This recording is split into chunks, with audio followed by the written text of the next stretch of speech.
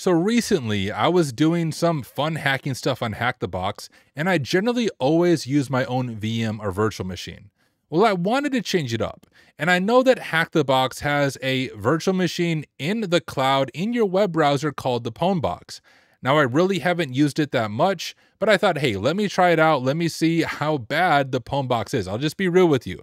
I did not have high hopes for it. Generally speaking, my experience with browser-based VMs is they're very buggy, they are not smooth, the performance is bad, so that's sort of what I was expecting. But I was pleasantly surprised. The Pwnbox was actually really smooth. In this video, I want to give you a quick overview of my experience, and also let me be clear. This video is not sponsored by Hack the Box. Now, Hack the Box, if you want to sponsor one of my videos, you know how to reach out to me. Let's talk, but truly, this is not sponsored by them in any way. These are my honest thoughts of using the Pwnbox. And hey, you might notice there's some chat on the screen. I am making this video while I'm live streaming. If you've never been part of my live stream, you are missing out. Make sure you subscribe and hit the little bell notification so that you are notified the next time I am live, and you can be part of the live studio audience with all of the 70 plus amazing people watching right now. Hey, real quick, if you appreciate my content, one of the best ways you can support me is by enrolling in one of my courses or become a member over on Ko-Fi. I currently have 3 courses available right now. The first one is Introduction to Hacking Methodology. If you are new to offensive security and CTFs and ethical hacking, this course is for you. It's beginner level, but will bring you up to speed rather quickly. My second course is Introduction to AWS Pentesting. This will take you from beginner level to intermediate in the field of AWS pentesting and cloud pentesting. And finally, my latest course is Hands-on Phishing.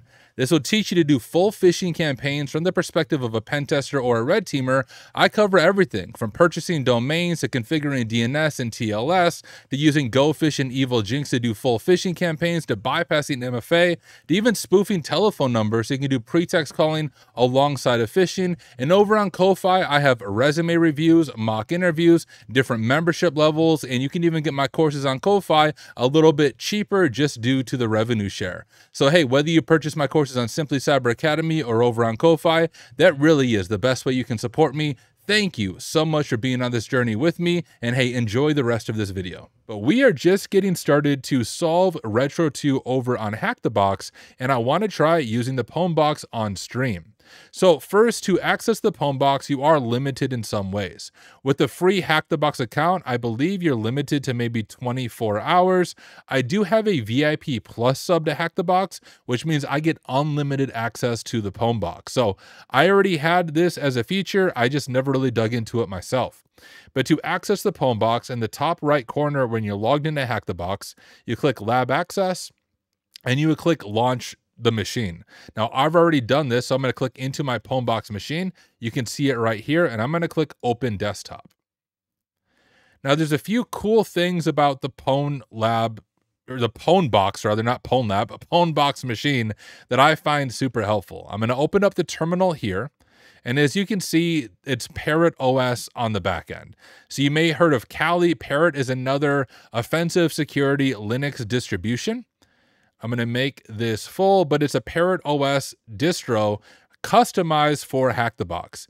Has all the main tools that you need to solve most of the Hack the Box machines. The reason I say most is some machines do require a Windows VM, especially Sherlock's and things like that. So it doesn't work for all of them, but for your standard boot to root machine on Hack the Box, the Pwnbox should have everything that you need in order to solve them.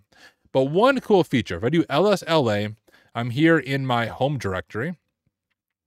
Or my normal user's home directory, and there's a few neat things here if I can find them, although I think it's on my desktop. So I'm gonna CD over to my desktop, do ls, and you can see on the desktop there is a folder called My Data. I'm gonna see if I can zoom in a little bit so you guys can see this. So we have My Data right here on the desktop.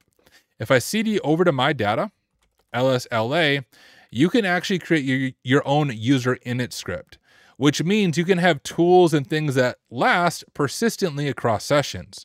Now, when your Pwnbox machine ends, you of course lose anything on that, but anything you put into My Data is actually saved persistently across reboots. So for example, from my GitHub, I have an offensive security repo.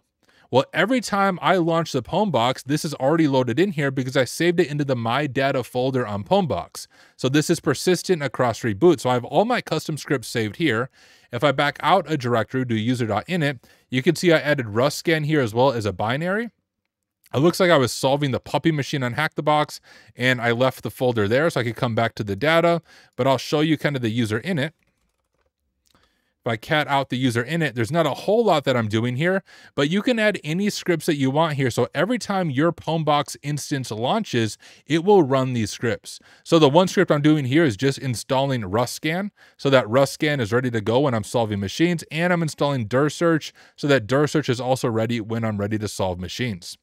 If I CD over to my web server, I have only linps here, but my goal behind this is as I have common tools, so linps, winps, things like that I commonly transfer to attack machines, I figured, hey, I can save all of these to web server, and then I can start up a Python web server right here when I am wanting to transfer those, and all of my files are in one folder. So truly, the thing that really stood out to me is the fact that we have this My Data where you can add things that are saved persistently across reboots. I haven't seen other platforms do this with their cloud-based VMs, and was one of my issues why I always use my own VM, because I don't like resetting up and reinstalling tooling every time I dive into a new VM. The other thing is, guys, notice how smooth this is. Now, the smoothness of it might be due to my own internet connection. I have fiber into my home. I have very good internet. But if you have good internet, the attack box is incredibly smooth. So if I'll open up Firefox real quick, we'll let it open up. But I mean, this is the same performance, honestly, sometimes better than using my own VM. Things are fast, things are smooth. We can scroll through here. There's very little input lag. I'll click into paths and just show you guys as we click around how smooth the Pwnbox actually is. So honestly, kudos to the Hack the Box team.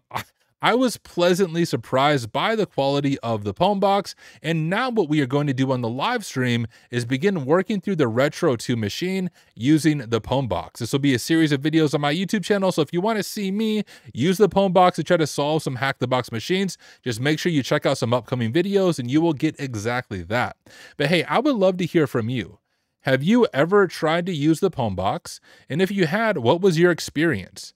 Has it gotten better? Was it bad in the beginning? I really don't know, and I would love to hear from you. For me personally, I'm going to begin using it a lot more just to experiment with and see what it's like. And as a pen tester, there's also some power to using a new VM every once in a while.